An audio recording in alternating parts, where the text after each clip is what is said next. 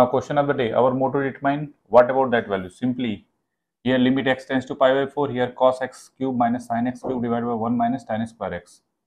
Okay, I know that using formula here cos x minus this one written cos x minus sin x plus into cos square x plus sin square x plus sin x cos x. Okay, basically here using which formula, a cube minus b cube, that is a minus b into a square plus b square plus ab. So that formula used here written like that one. Okay, divide by tan square is basically sin square upon cos square.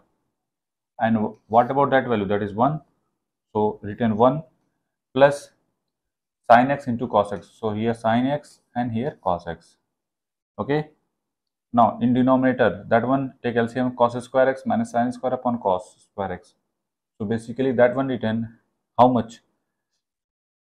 Cos x minus sin x into cos x plus sin x divided by cos square x.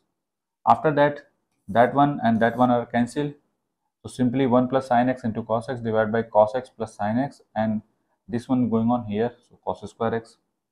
After that put x is equal to pi by 4, then here 1 sin pi by 4, pi by 2, sorry 1 by root 2, and this one is also 1 by root 2. So 1 by root 2 into 1 by root 2, that is how much? Simply 1 by 2. So 1 plus 1 by 2 into cos square pi by 4. Cos square pi by 4 means pi by what about that value? 1 by root 2 to the whole square. So written simply 1 by 2.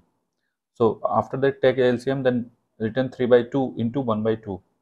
So that one 3 by 4 and divided by cos x, cos pi by 4 1 by root 2, and that one is also 1 by root 2. So take, after solving we got 2 upon root 2.